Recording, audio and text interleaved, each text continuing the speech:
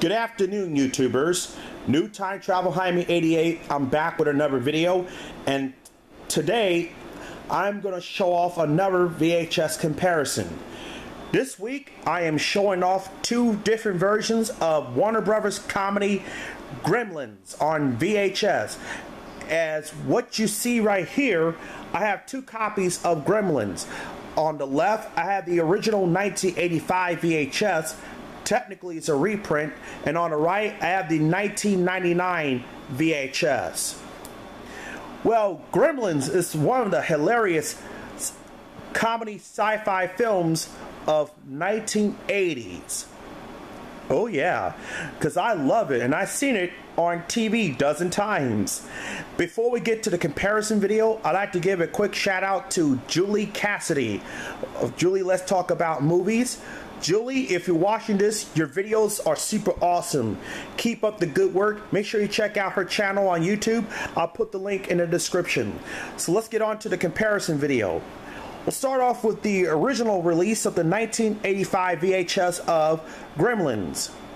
We're here, yep, with Zach Gilligan, Phoebe Cates, also starring Hort Axon, Polly Holliday, and Francis Lee McCain. The film is from 1984 and is directed by Joe Dante. Here we go. And I know it's part of the comedy category.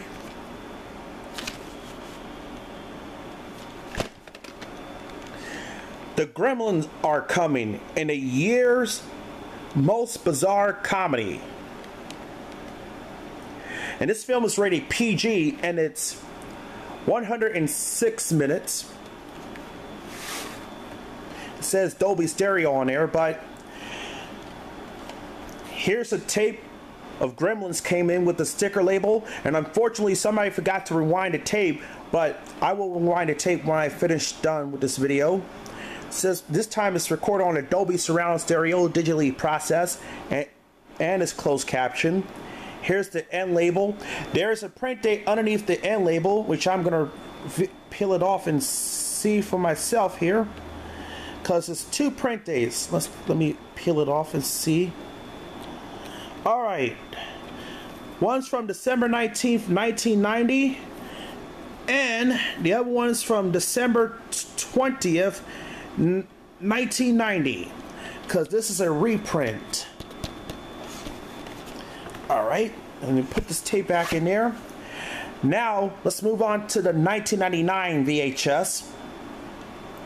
Here's Gizmo, and here's a little one of the Gremlins.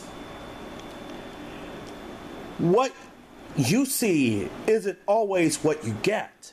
Now, on the original one, the Gremlins logo is blue. On the reprint, the Gremlins logo is red. Spine, here's the other spine. 1996 Warner Shield logo, or the Boring Shield logo. Here's the top. Here's the back. A hoot not to be missed, says David Aston of Newsweek magazine. Rated PG.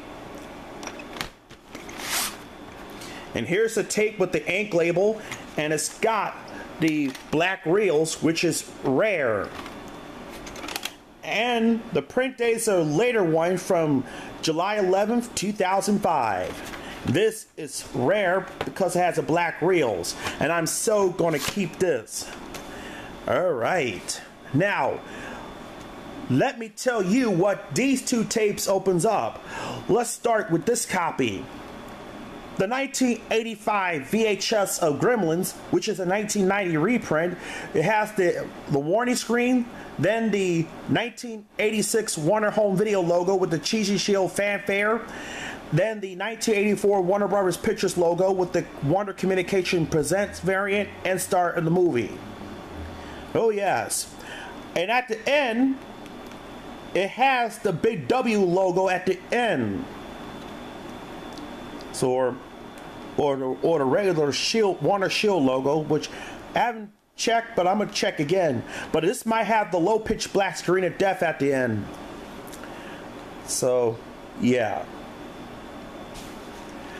The 2005 reprint of Gremlins, which is a same masters from 1999, it opens up with the warning screen, the FBI warning screen, then a Warner Home Video Halloween videos preview, then it has a preview for The Cane of Eye, the animated one, then Shiloh 2, Shiloh Season, a preview for Scooby-Doo and the Witch's Ghost, a preview for The Wizard of Oz, the 1996 Warner Home Video logo, and the 1984 Warner Brothers Pictures logo without the Presents variant and start of film. And they forgot to put the formatted screen because this is pan and scan, like this one. And I know there is a sequel called Gremlins 2, which I don't have it, which I'm going to get it. However, this VHS copy of Gremlins did make good appearances in Gremlins 2, in which Leonard Maltin showed this copy in a parody of The Movie Police. Because the second film is one of my favorite. The first one is okay. The second one is my favorite because it has Robert Picardo and because it got Hulk Hogan in a theatrical cut. But I know on the home video it is different because it has John Wayne in there. That's odd. Well, I know they included it as an Easter egg on a DVD. But if you're like Gremlins, check this out. You will not be 100% disappointment. An interesting fact, this set of Gremlins was showing the set when they went to town. That's what also reused for Back to the Future, the first film from 1985, because they used the same set. They filmed a Gremlins, and then later they reused the same set for Back to the Future, the park town of Hill Valley, because that was filmed in the back lot of Universal Studios. Alright, that's it for this week's comparison video, and I'll see you in the next video.